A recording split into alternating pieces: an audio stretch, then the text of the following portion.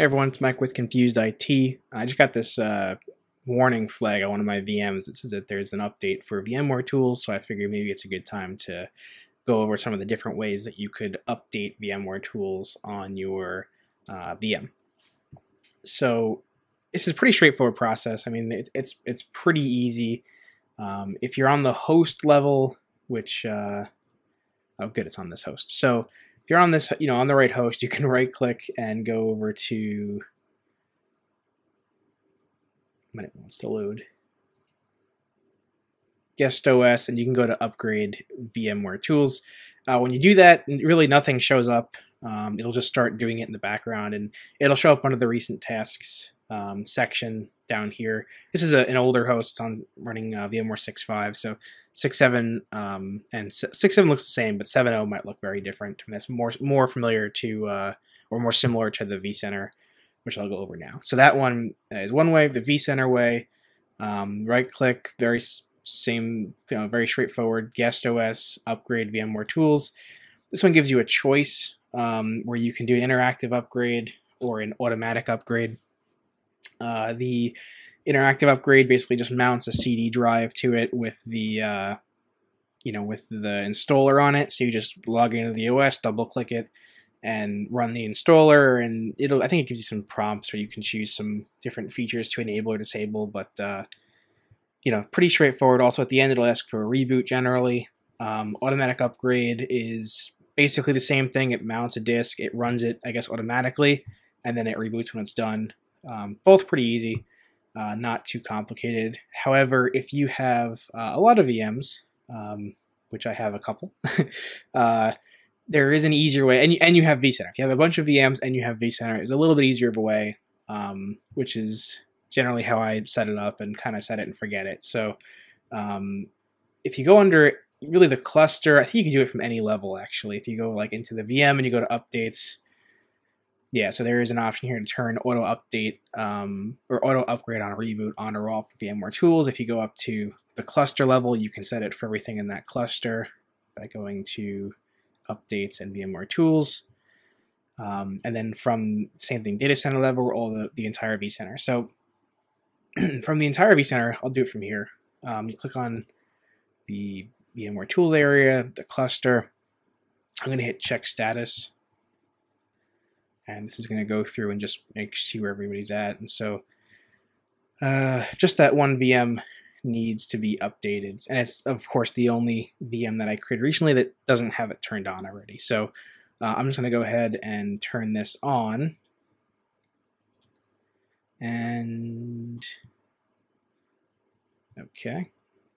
So what this does basically is, instead of having to manually go through and click those upgrade buttons, or either through the host or through vCenter by right-clicking and going to guest OS and doing it on a VM by VM basis, I can just turn this on across all my VMs, and then every time I reboot, if there is a VMware Tools update, it'll automatically apply that update. So now that we have this turned on, just as an example, where'd that VM go? There it is.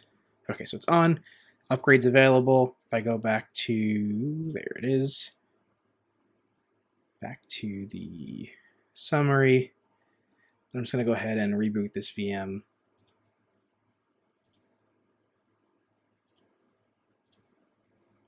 And just for note, we're running 11329. I think the newest version is 360, 11360.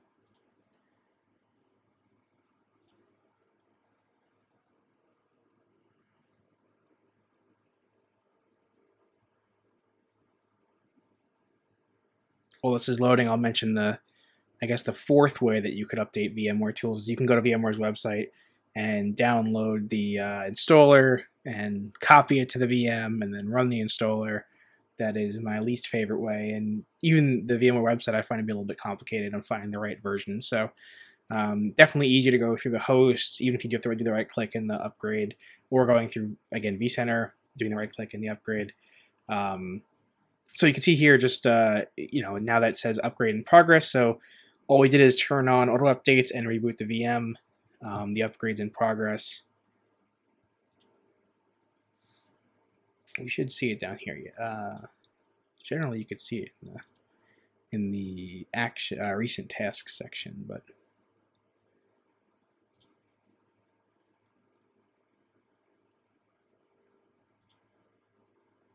let's give it a second. So those are really the 4 ways that I know of on how to do this. Is from getting the installer directly from VMware's website, doing it through ESXi by right-clicking and doing the guest OS and upgrade, going through the vCenter by right-clicking and doing guest OS and upgrade, or the way that like I like, which is where you turn on auto update on your VMs, and then every time you reboot, you just get the latest version. You don't have to think about it.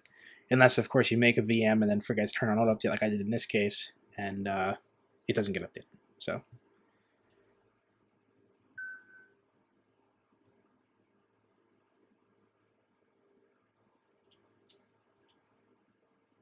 I'm just going to pause this, and I'll resume once it finishes. I don't know how long it takes. Usually it's not very long, maybe like 5 minutes or so. I think it just started saying installation in progress. And yep, now it shows as 11.360, which is the latest version. So give it a refresh here. Yeah, now we're on the latest version, and it does give a prompt. Setup needs to reboot the system in order to complete the install. I'm going to reboot now. System will reboot shortly unless you rebooted shortly unless you canceled. Okay, so yeah, there's an auto reboot in there as well.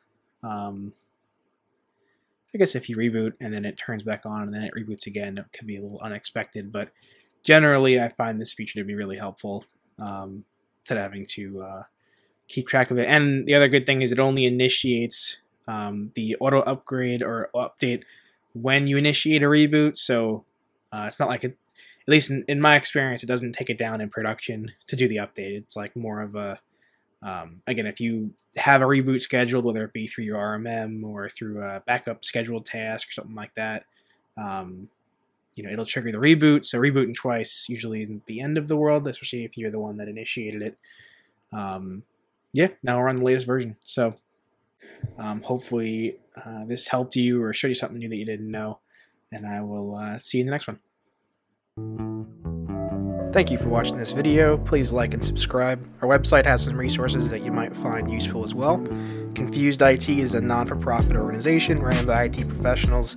Our mission is to make IT knowledge more accessible and easier to digest. Thanks for watching.